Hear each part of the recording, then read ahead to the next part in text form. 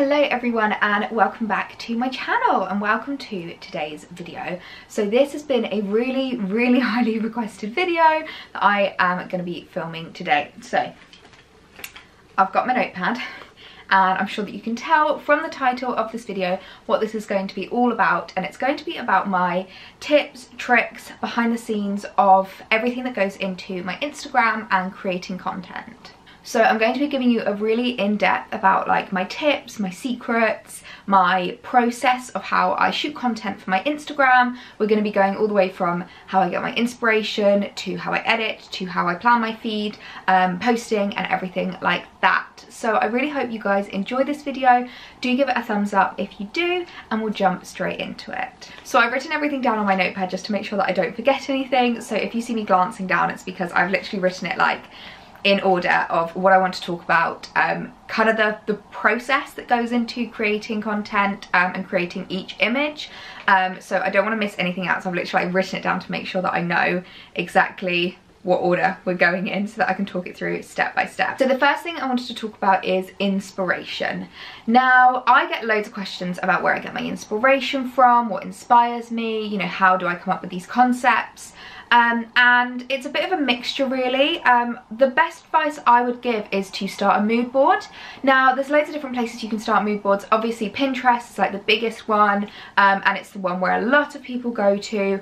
I love Pinterest, but I personally don't use it, maybe not to its full capacity for Instagram content, but I do find that like it repeats a lot of the same images, and I do struggle sometimes to find new ideas. There's clearly like a kind of aesthetic on Pinterest, and sometimes I feel like I'm just being given repeats of the same image from the same people, and it's not really giving me anything new.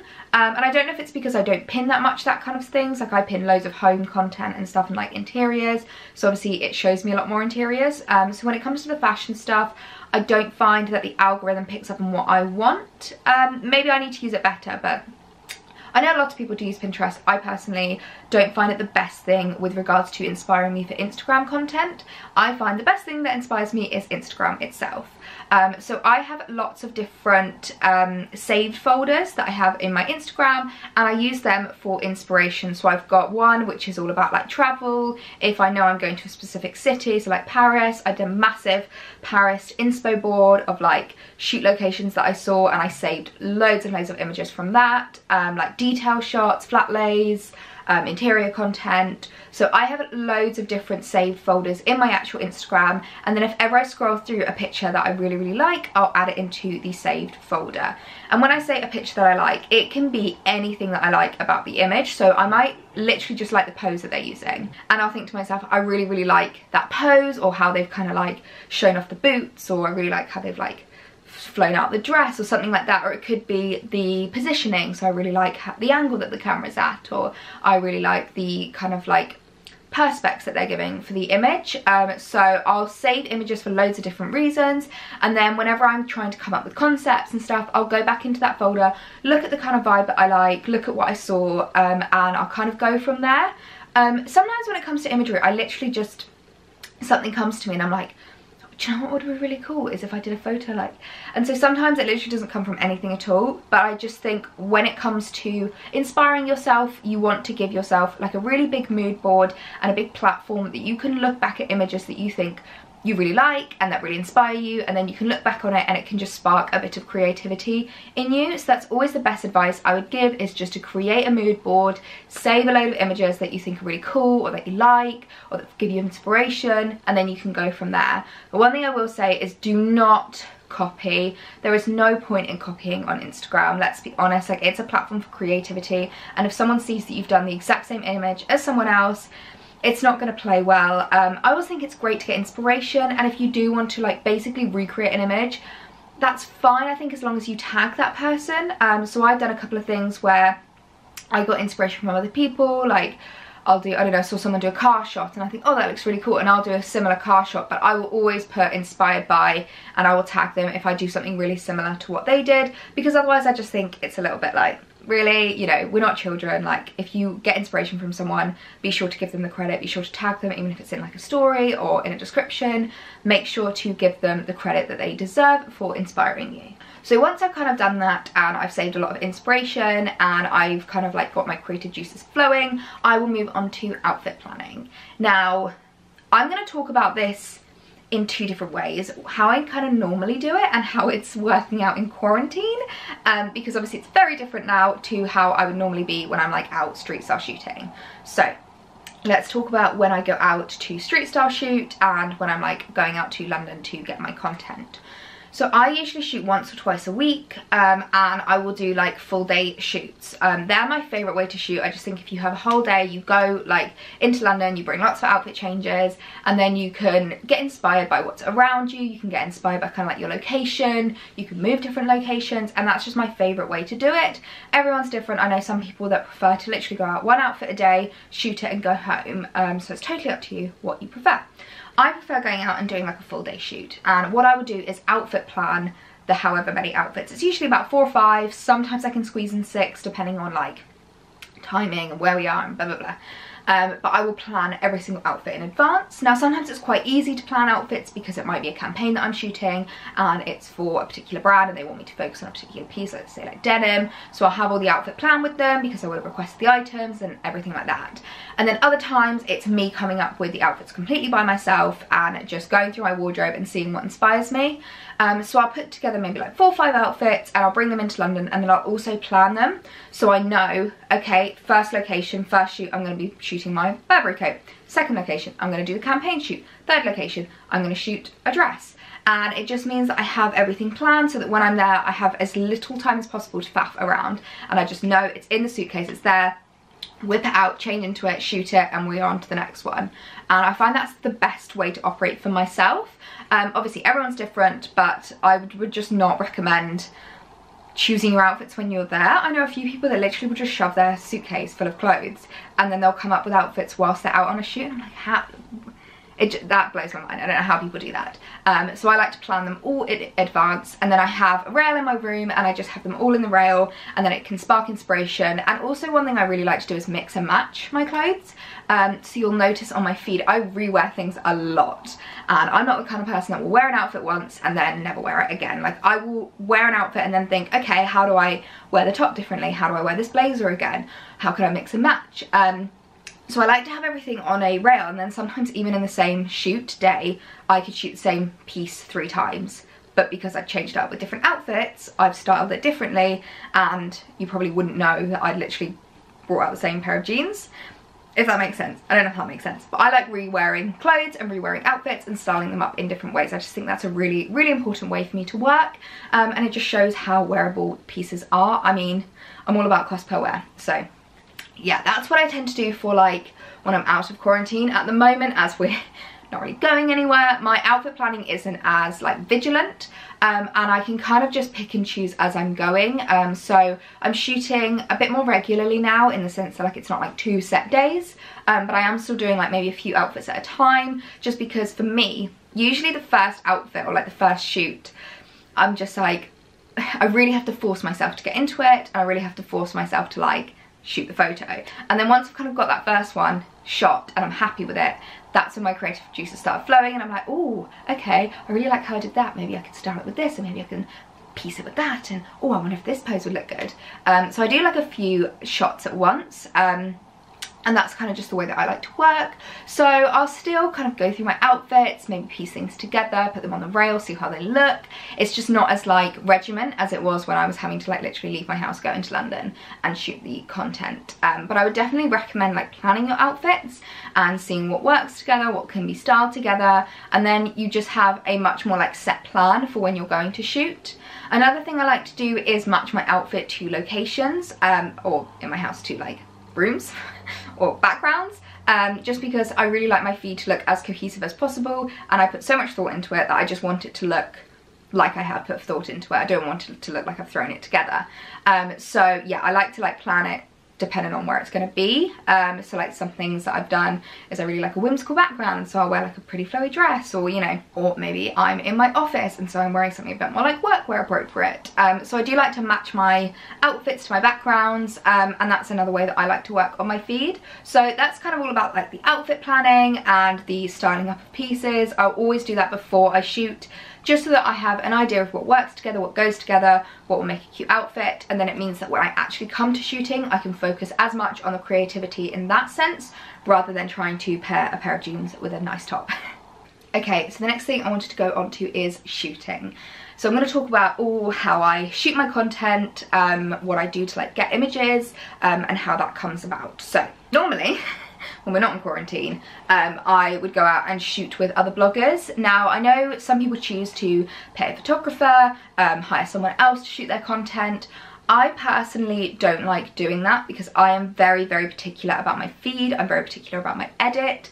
I'm going to go on to editing in a minute, and I just think that it's my creative space that I want to have as much control over it as possible. So I personally prefer shooting with other bloggers because it means that you have complete say over direction, style, setup. You know, you can kind of be like, right, I want to shoot this dress in this way, can you please, you know, bend down, I want it at a low angle, or can you stand there, I want it from that direction. And then you can kind of have as much control over the image as possible, and then when it comes to editing, it's all your own edit. I also like it because I just find it really sociable, and I'm quite a sociable person. I like going out and meeting with friends and going for coffee, and I find shoot days are basically one big day of fun. If you're shooting with another blogger, you're both doing this job because you love it and it's like your passion. So when you're shooting, you're having as much fun as possible. And there are days where it's like maybe a bit stressful, or it's really cold, you really can't be bothered, and you're both in a bad mood and you barely talk to each other. But there are some days where you just laugh all day and the shoots are hilarious and people are getting in your way, but it's funny, and you're changing a really gross Starbucks toilet and you can both laugh about it and have a lot of fun. So that's my personal favourite way to do it. And if you're wondering like how you would go about messaging someone or asking them, do you want to shoot together? There's loads and loads of blogger groups that I would recommend joining. The main one is the Creative Gal Gang. It's run by my good friend Kelsey. She's an absolute babe. And she's grown this group from like a few hundred to I think there's over 1,000 people in the group now. And it's a Facebook group as well as having its own like Instagram page. But if you join the Facebook group, there is the Creative Gal Gang and then the Creative Gal Gang UK. And if you're looking for someone to shoot with, I would definitely recommend it joining the UK group, and you can literally just post in there and say, hi guys, is anyone around on Wednesday to shoot? Would love to meet up for a coffee. I have this camera, we can work together, we can shoot some content. And then people might reply being like, hi, yeah, I can meet in London, or I'm in Manchester, I can meet there. And it's a really, really great way to meet new people. Everyone's in the same boat, everyone's like looking for people to shoot with, and it's such a great way to kind of like put yourself out there but not feel vulnerable whilst you're doing it. I know that if you like reach out to someone, sometimes it can feel a bit nerve-wracking, whereas if you're in a big group and you're all on the same kind of boat, it's a lot easier. Now, with regards to what camera I shoot with, I brought it out actually so I can show you. I use the Olympus pen, and I have two lenses that I like to shoot with. So I'll talk about the camera body a little bit. Now, I was really tossing up whether to get a DSLR or whether to get a small point and shoot camera. Now, people are going to have really mixed opinions about this, and people are going to have very strong opinions, but I'm just going to tell you about what works best for me and what I have found from my research. So with this technology and with the technology that has come about these days, the difference between a DSLR and a point and shoot is not big enough for me to justify the price difference, the size difference, and the weight difference. A DSLR is much bigger, much heavier, and you need a lot more skill to be able to shoot with it, whereas a point and shoot is a lot more straightforward and a lot lighter, so it's easier to carry about, and I just personally think it's a lot better for the job that I do. Now, if I was a photographer myself and I was improving my skills and I was, you know, working with the camera, then sure, I'd go for a DSLR. But part of the biggest thing with my job is I have to hand the camera over to someone else, whether that's my mum, my boyfriend, another blogger, a friend, my self-timer. I have to hand the camera off to somebody else. So I thought to myself, well, if I'm going to have to hand over the camera to someone else, I want it to be as easy to use as possible and for you to need as little skills to use it as possible, if that makes sense. So I personally went for a point and shoot, and the best one that I found was the Olympus pen. Now I have the, it says something like the Olympus pen EPL8. I know there's a few different bodies you can get. I think this is just exactly what you need. It's fairly cheap as cameras go. I know that obviously like it is still quite expensive, but as cameras go, it is a really, really good camera for a very, very affordable price. Hence why 99.9% of bloggers use it. So I wanted to talk about the two lenses that I think are just the best to use, especially if you're new, you're just starting out, and you're kind of like finding your feet with this. So the first lens that I use is the 17mm lens. Now both of these lenses actually aren't ones that you can adjust. So there is a kit lens that comes with the camera, and I literally don't think I've used it since I got the camera, and may as well sell the lens. But it's the 14-45mm, and basically what that means is you can change like the zoom, you can change the kind of like background and everything like that, but that requires a lot more skill.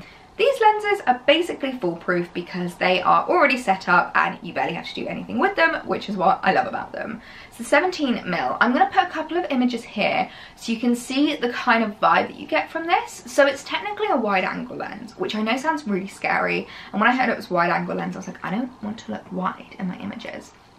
But what it means by that is it's really good for like street style photography. It's really good for more like, what's kind of vibe I'm talking about? Very difficult to explain. Hopefully you'll be able to see from these images the kind of vibe that it gives you, and the kind of images that you get from it. But I really like this for like doing full outfit shoots, for doing street style, for doing maybe like edgier photos. I think it's really, really great for that. And then the second lens is my 45mm lens. Now this one is probably my favorite lens out of the two. It's a lens that I love and hate. So I love it because it creates really, really amazing blurry backgrounds. Again, I'm going to put some images here so you can see the kind of photography that it creates. And they create really amazing backgrounds. It's really, really simple to use, but you have to stand about a mile away from the person that you are shooting.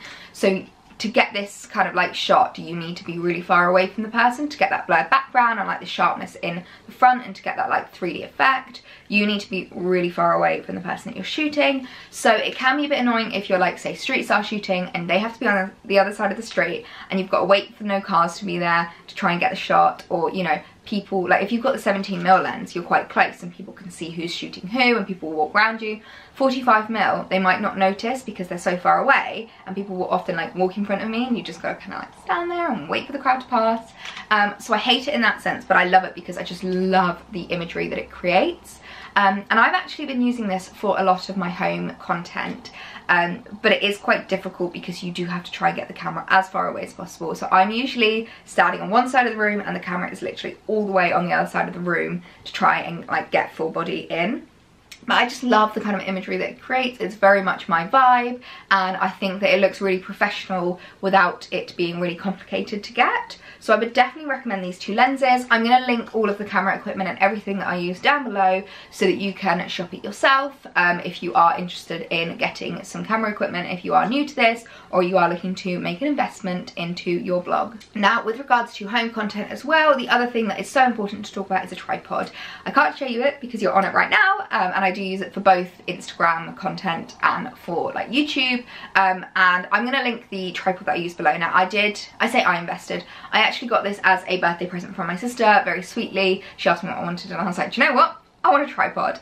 And she is amazing at research and getting the best of the best of the best. And this tripod is honestly amazing. I used to have a really, really old, flimsy, really crappy tripod that was just not worth the time of day. And so I was just getting so fed up with it, and she basically looked into where the best places to buy tripods were, the best tripods, and got me this one, and it is absolutely fabulous. It's really, really sturdy. It's really easy to use. I hate ones that are like twisty and you have to really faff about like make it higher and lower and, you know, getting the right angle. It's really, really simple to use and so handy. It's literally been an absolute lifesaver in quarantine. I honestly wouldn't know how I would get my imagery without it. A lot of people might think, why don't you just ask your boyfriend to shoot? But Alex has his own job. He is still working from home as well, and it's very unfair for me to say, sorry, once you finished your meeting, can you just take half an hour to help me with my job? So I try and do it as much as I can on my own. I think that's like the best way to do it. You know, it's my job, and I don't want to rely on anyone else to get my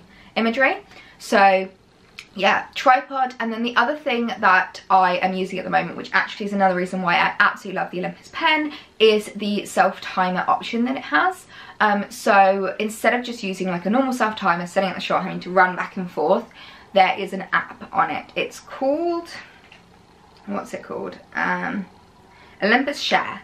and it's basically an app that you can download onto your phone, and then you can put the Olympus onto its own Wi-Fi mode, and you can link your phone to your camera, and then it means that you basically have a remote control in your hand, so you can see the camera but you're still holding your phone, and then you can stand in position, set it all up, and then you can set the self timer and quickly put your phone to the side, and like you're not running back and forth, and you can literally see exactly what the image looks like. So I really love that aspect. A lot of the images, like I'll show a few here, a lot of these images that I do, I'll actually deliberately position myself so that my hand is like, so like I have my phone in my hand's just out of the camera, so you can't see that I'm holding my phone, and then I can literally see what the image looks like, and then you don't know that I'm doing it on my phone.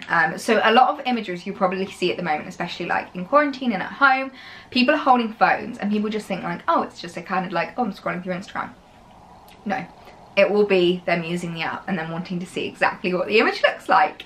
So that's a really great aspect of the Olympus Pen, and another reason why I think it's such a good camera to invest in. I'm gonna need the biggest glass of water at the end of this because I'm just non-stop talking. But the next thing I wanted to talk about is editing. So this is the question I get asked most on, is how do I edit? Do I have a preset? Do I sell my own preset? Have I bought a preset?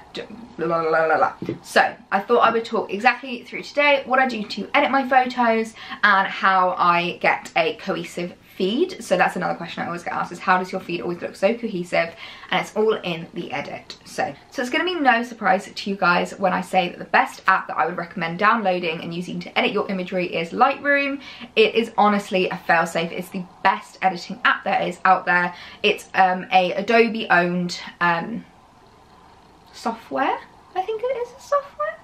Anyway, it has its own app, and you can either pay a subscription for it or you can use the free version. Now I paid for a subscription for about 4 years, and I'm not gonna lie, I feel like it was a waste of money. I didn't need the full subscription. A lot of the editing that I'm doing can be done in the free version, so I think that the payment for it is quite a lot, and I probably wouldn't recommend using the paid version. I would recommend, especially if you're new and you're just starting out, getting the free version, see how you go with the app, and then if the capabilities aren't as complex as you want them to, you can maybe look at investing into a subscription for Lightroom. But I personally now just use the free version, and that is absolutely perfect for me. It has everything that I need for my edits, and it is perfect. Now, going on to actual editing, I have my own presets that I do sell.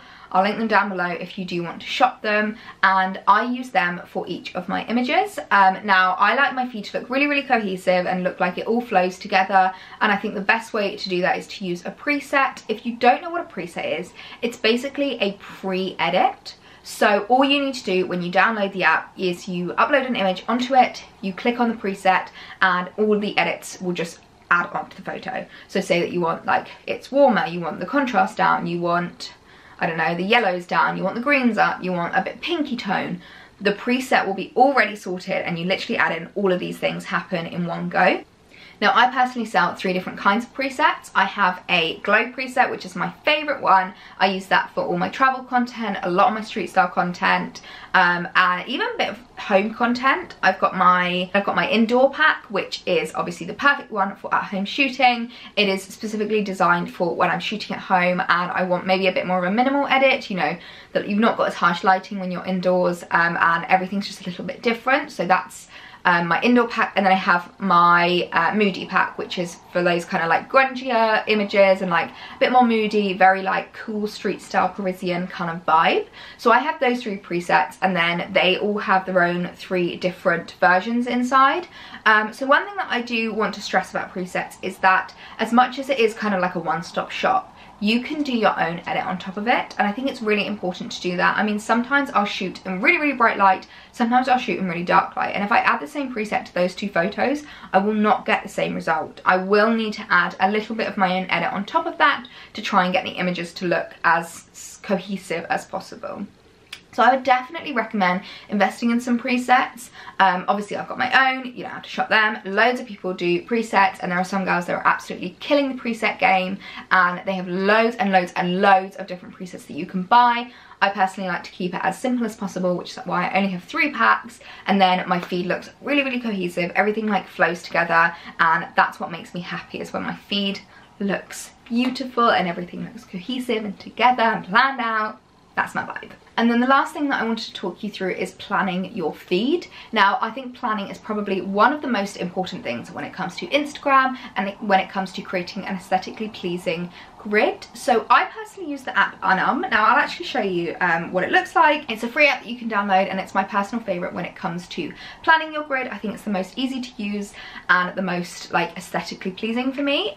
So this is what the app looks like. You literally just have this little grid feature and then you can move the squares along so that you can see what the images will look like. So these are what I've got planned for the next few days. This might well change. There have been times where I like shoot on Wednesday and then be like, actually I want to change what Friday's post is going to be, and then I can just move things around. I can see what they look like and have a bit of a play, and it's definitely my favorite app to use when it comes to planning my content. Now I usually have about 6 posts in the pipeline that I have planned. If it gets down to about 3, I start to stress. And I know some people are the kind of people that they only plan like a day in advance, and that's totally fine. If you're that kind of a person, I am definitely not. I like to have everything planned out in advance so I know exactly what it's going to look like.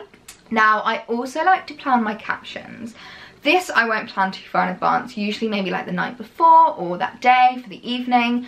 So I always post at 8 AM in the morning, and to be perfectly honest, my brain is not working at 8 AM. I can't think of a funny or witty or clever caption to come up with at 7:30 in the morning just before I post the photo.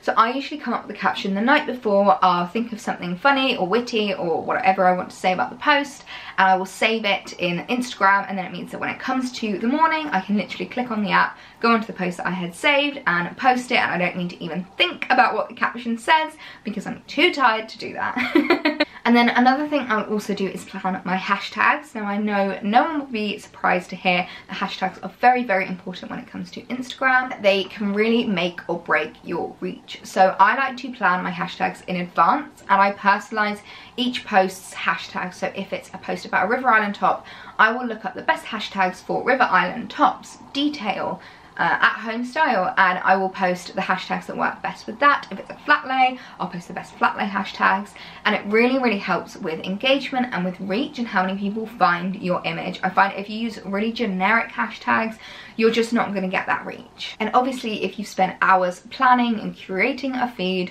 you want as many people to see it as possible, so make sure to invest some time in hashtags. Maybe even just save a little note on your phone, and you can just have some hashtags that you like to go back to and pull out, and then you can go back to them quite quickly and easily, and you don't have to like think about it too much. Okay, I feel like that's it. I need a very, very tall glass of water because my voice is really hurting now. I feel like I've just literally gone blah with my words at you. But I really hope you guys enjoyed this video. Do let me know if you'd like one more about the kind of like growing on Instagram, my tips for like growing an audience and getting to the point where you can go full-time, because I am a full-time blogger now, and it has taken me a while to get there. So let me know if you'd like a part 2 on this. Let me know if that's the kind of thing you'd like to see, and I'll definitely do a part 2 for you. But if you did enjoy this video, please do give it a thumbs up and comment down below. And if you have got this far, leave me a little phone emoji in the comments. I'd love to know who's managed to get this far in the video, because oh my god, it is a long one. But I really hope you guys enjoyed it, and please do subscribe if you'd like to see more, and I'll see you in my next video. Bye!